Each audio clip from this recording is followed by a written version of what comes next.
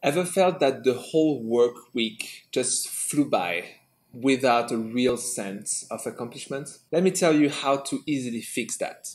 Do you have time for coffee?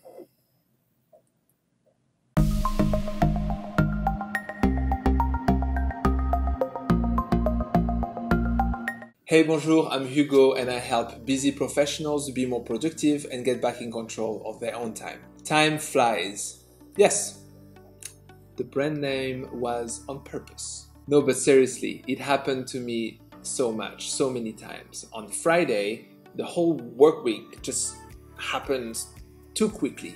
And on Friday night, you don't have so much to show for. And it's not because I didn't work, I worked so much, but it's because nothing really got completed.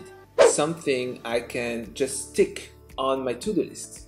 I just simply worked on the progress on my project, but nothing really got completed. And whenever you're completing something, you have this sense of accomplishment that makes you feel really good and that makes you feel that you truly achieved things and made progress. So here is my tip to prevent this from happening. On Sunday night before the work week, just map out all the main milestones that you have throughout the coming week. Whether it's deliverables or projects you want to close, specific events or all these things. And it's not necessarily about work, it can be also more personal, like family events or going out with friends, some specific events. And if you're working on two big projects, try to break them down so that you have at least one accomplishment that you can celebrate this week. And trust me, at the end of the week, you'll feel much better and you will actually feel that you accomplished something and made progress.